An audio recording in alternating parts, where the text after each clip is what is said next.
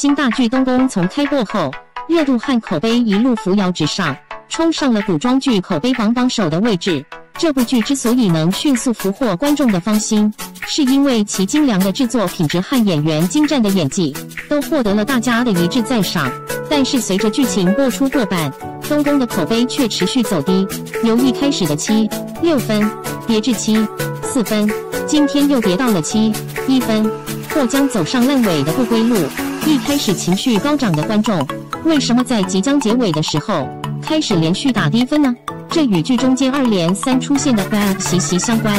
bug 1，编剧不尊重原著，肆意改编剧情。小女花福气是跨年期间热度很高的古装剧之一，这部剧也是高开低走，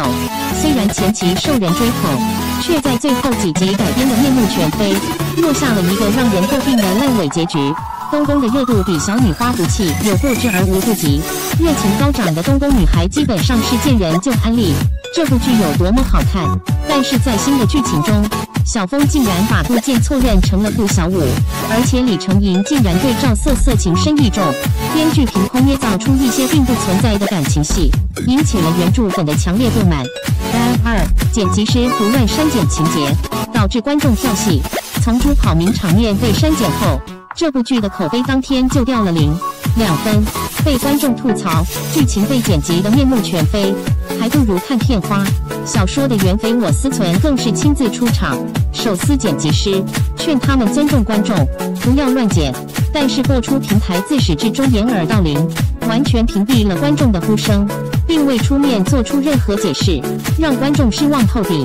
3，男女主的人设改编有点水性杨花。在小说中，李成银对小峰的爱深入骨髓，除了小峰之外的女人，他从未对任何人生出过半分情意，对赵瑟瑟只是利用而已。但是剧中的李成银不仅喜过赵瑟瑟，还对她情深意重，即使明知道她在故意设计陷害小峰，还袒护她周全。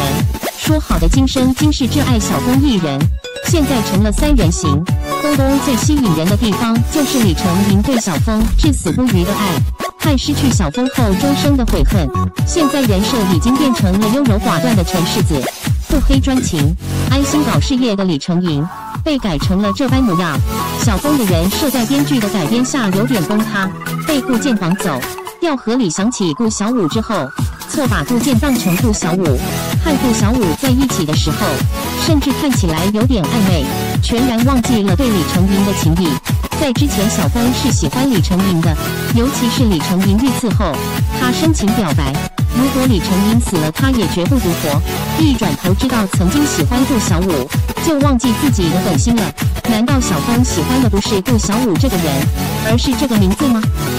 ？4，为了让剧情看起来合理，强加原著不存在的情节。顾剑绑走小峰后，被小峰错认成顾小武，然后开始一本正经的冒充顾小武，这些情节在原著中是不存在的。编剧可能为了让李成银显得不那么冷血，给顾剑后期被设成刺猬做铺垫，也给李成银杀顾剑强有一个看上去似乎还算合理的解释，结果把顾剑的人设搞成一个想拐走弟媳妇的人，这样在死的时候或许不会让观众那么心疼。东宫本来是一部非常值得一看的好剧，在前期的时候几乎要被夸出花来，结果在后半程明显后劲不足，